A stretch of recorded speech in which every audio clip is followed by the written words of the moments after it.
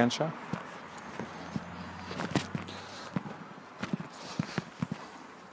So Robert, so we're in Cadoxton Church. Can you tell us a bit about the church to start off? It's a 13th century edifice. Some documents tell us it was related to the monastery at Neath Abbey. There are two St Catw churches in Neath, one in Glynneath, and of course this one here. This was the parish church of Cadoxton Juxta, an area in ancient times that extended from Crumlin to Glynneath, taking in the Dilys Valley. Thus you see many old gravestones here with the addresses, which the Victorians and the Georgians before them, of course, liked putting addresses on headstones, and many of them indicate the families that lived in those areas that seemingly today would not be connected, of course, with Cadoxton or indeed the Vale of Neath. After the Reformation in 1536, it started in 1536, of course, by King Henry VIII, and it was activated by Thomas Cromwell. Neath Abbey, of course, had a stay of execution for 3 years until 1539, when it was dissolved. And the last abbot of Neath Abbey became what we argue today the first vicar of Cadoxton.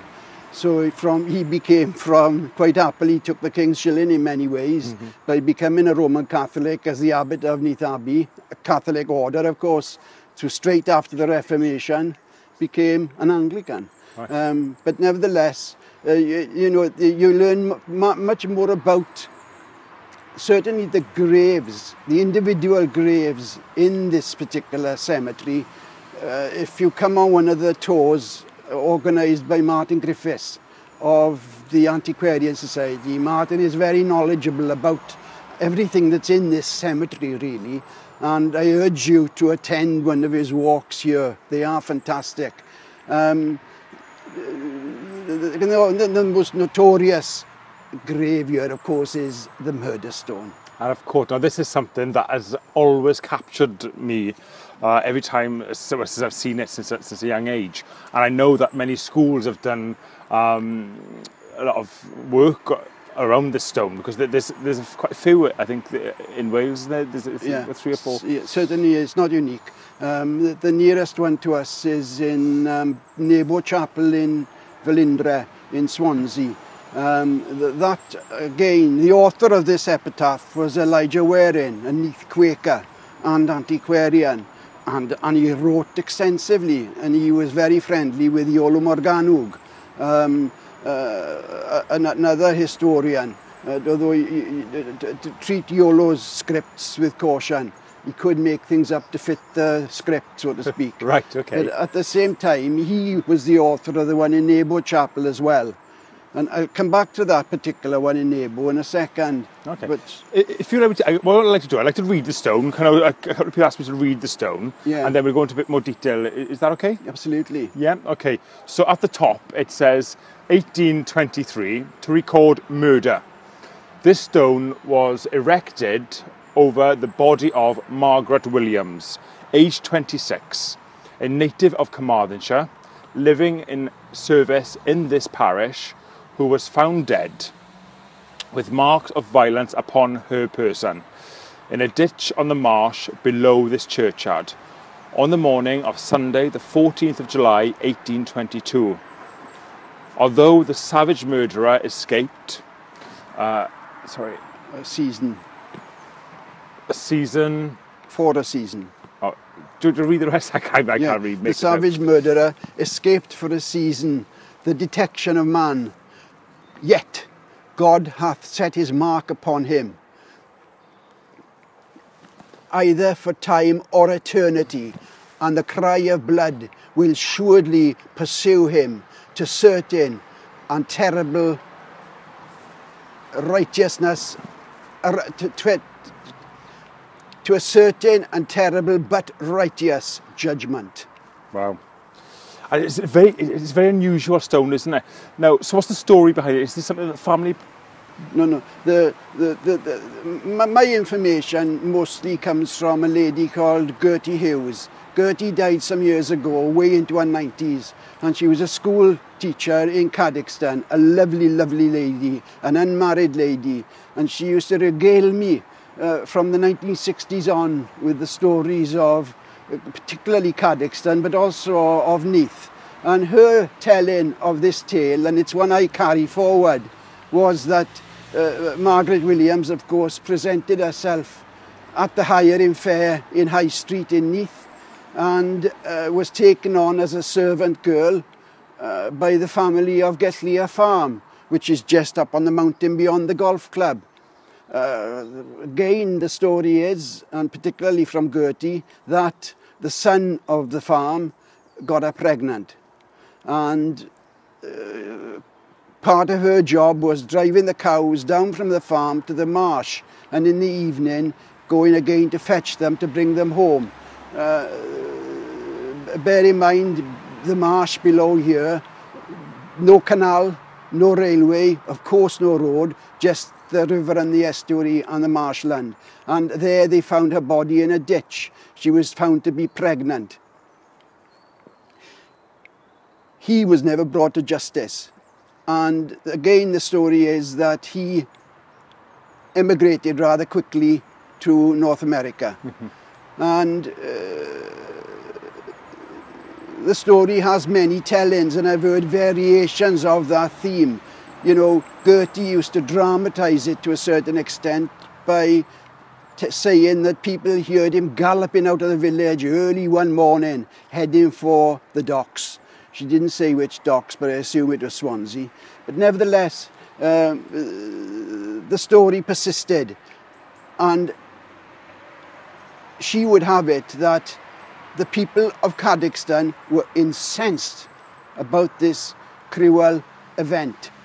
And they paid Elijah Waring, a Neath antiquarian, to pen this epitaph, which is damning, of course. Yeah, absolutely. It really is damning. Margaret Williams, poor thing, never saw Carmarthenshire again. And age 26, we don't quite know how long she would have been working or living in this area. But nevertheless, the people of Cadoxton clearly rose to the challenge that her memory would never ever be forgotten. And it isn't, you know, this is to the area just to view this.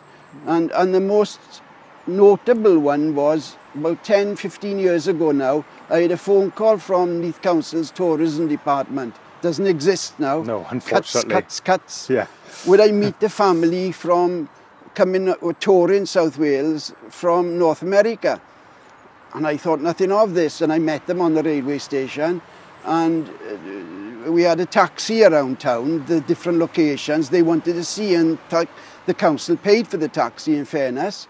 And one of the places they wanted to come to was Getlia Farm. I started to, you know, think, how odd, why Getlia? But at the time I knew the farmer very, very well, and he made us welcome. But they wanted to come here. And the vicar at the time allowed us into the church, and they spent an hour in there wandering about. And coming out, they hadn't made reference to this, and the taxi was parked there.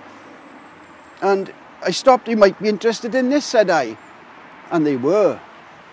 And they read it, and it was a little bit clearer then, there's a bit of lichen on it now, and one thing another, and a few cracks. But nevertheless, they were called Llywelyn, the family that I was taking around, but of course the name would have changed over the years.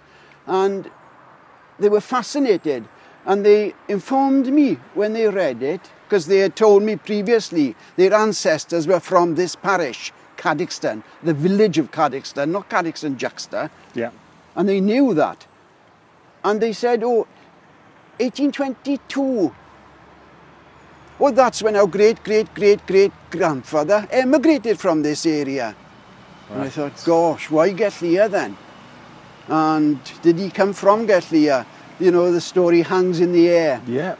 And I wish Gertie was alive for me to have told her that I'd met these people. But I waved them away on the railway station and didn't enlighten them about the thoughts I was having. No, so effectively then that it was an ancestor of theirs that they'd know about, that they'd actually come to look at this stone. Clearly, because why get here?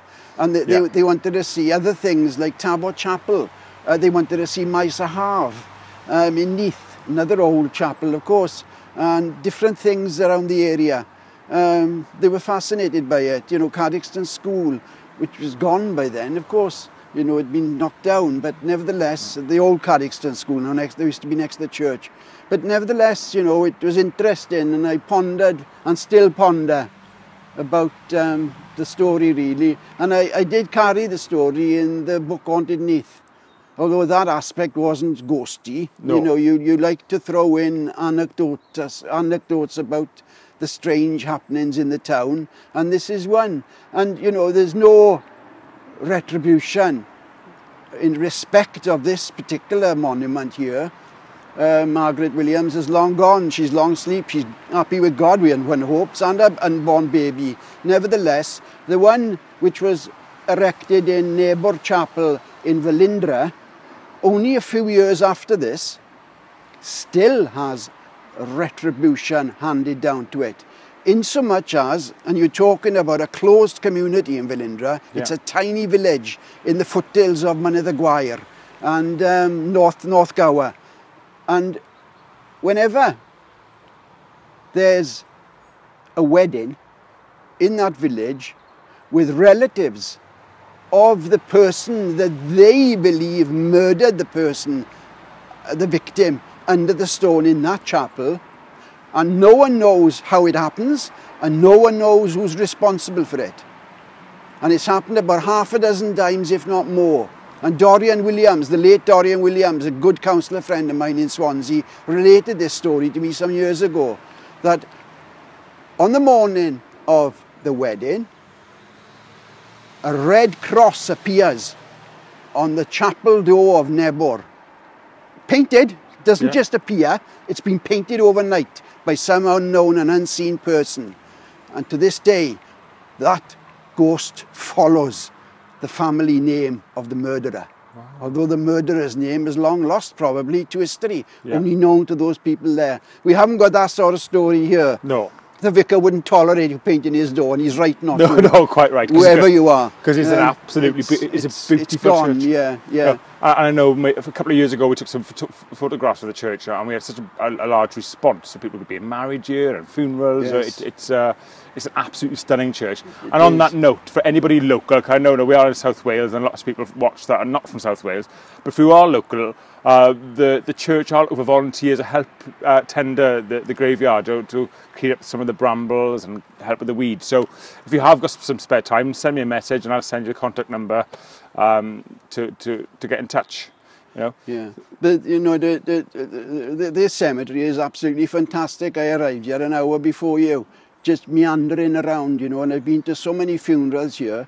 And one of the first funerals I attended here, and this is a ghosty story, was of a young man called Michael Davis, and he was from Longford, and he was a biologist, and he had a good job that took him all over the world with the oil companies. And Mike died of cancer when he was about 36, born and bred in Neath, went to Neath Grammar School, a Longford boy. His father got me one of my first jobs in the metal box after I finished in the racing industry. And Mike died, 36. And we came to the funeral. And he lived in Ascot in Berkshire. And of course his wife would have been bereft. Pat, her name was, and still is. And many members of the family still live in the Neath area, and if they wanted this, they'll recognise it. They won't recognise this little aspect though, maybe not. Mary Davis, a very close friend of my mother, they're both dead now, and Mary Davis was Michael's mother, and she had 5 or 6 children. And Pat was bereft after losing Michael at such a young age. They had a couple of children. She continued to live in Berkshire, in Ascot, and was struggling to get over the loss of Mike. And one day a friend of hers said, we'll go for a weekend to Brighton. And they went along the lanes, the antiquated part of Brighton with its bookshops and antique shops. And they were must have been a bookshop, and they were went in through a box of postcards. And suddenly Pat picked a postcard up of Llangatwg Church, wow. Cadoxton, Neath. How could that happen? Yeah, wow. And she looked at it and she started to cry. But from then on, she thought, is this a sign from Mike I'm all right? Why Llangatwg Church? There were no other Welsh cards in the pile, and there were hundreds there. Wow. Strange story. Yeah, and I went down and saw his grave after, you know, just earlier on. And, you know, it was just a nod to him for our past. But all related to this cemetery, but none more so, of course, than this particular murder stone. There are 5 or 6 in Wales. This is the best kept. The one in Neighbour in Velindre you can't read anymore. It's worn away. But nevertheless, I don't know the reason. Martin may know the reason, Martin Griffiths, for the cross. You made reference to it earlier. For the, not the cross, I'm sorry, the inserted stone, yeah. Why that is so, I don't know. As I say, you had the theory that you had been told there was a dagger in there. There was originally, I was told that there was originally a blade of a knife in there, which was subsequently stolen some years later, but and the square was a replacement of that. Yeah. So I guess we'll try and find out. Martin may know that. If next I bump into him, I'll ask him. Because it's very peculiar, I don't know. Isn't it? It's yes, very peculiar it is. to It's have very that. tidy. Yes. Yeah, I don't know. I've never heard that before, and you know, one of the first times I ever seen this was about 12, when Clive Trott took me around here. Yeah. The late, much lamented Clive Trott. But nevertheless, you know, it's an interesting aspect of Neath's history. You know, to me, who writes a lot about the town and one thing and another, it's almost a cliche. You know, Rhys Phillips in his History of Wales and Neath only gives it a passing mention, which surprises me. Yeah. But most people reference it and stop to talk and write about it. Yeah, definitely. It is interesting, you know. Yeah. I often talk about it, the murder stone, we call it in Cadoxton. Yeah. And the canal is just behind you, your canal system, and the lovely quaint bridge. And over the years, we've come to call it the Margaret Williams Bridge because, of course, it leads. Right. Although the canal wasn't there during her murder, it leads to the churchyard. So it came through not long after mine, 2 or 3 years. Yeah, I think 36 was it? Well, 1823, 1825 the canal's date is. Right. But you know, so 2 or 3 years after this, it would have been up and running. Great. But nevertheless, it wasn't there then. Perfect. Well, thank you, Rob, for talking about the stone. Now, Thursday, you've got a ghost talk in Victoria Gardens. Yeah, we're walking through town, 6 o'clock from Victoria Gardens, talking about on the route we take, you know, Neath's history and the spooky stories that I've collected from there. So, you know, we've done lots of them. My worry is often that most people have been on them because Neath isn't a huge place, but nevertheless, you know, these stories continue to surface. Yeah. And we mention those as well as we walk along. But that's at 6 o'clock. Great. So 6 o'clock, Victoria Gardens on Thursday. Try and be there. It's £3 an adult and nothing for children. They're always well turned out, and you get a lot of repeat people coming back on the same walk, do you, Joe? So, well, we haven't done them this summer, so this is the first one now, really, since I think April. Yeah, I can't remember. April we went, sure, but thereabouts. Yeah. And to keep up to date on anything that Rob's doing in the local area as far as history is concerned, you can go to Memories of Neath, Old and New. That's a great page, local history and lots of photos and lots of good feeling stories. So thank you very much for watching. I don't know if there's any questions coming through. Maybe we'll have a little look for any questions now. Let's have a look.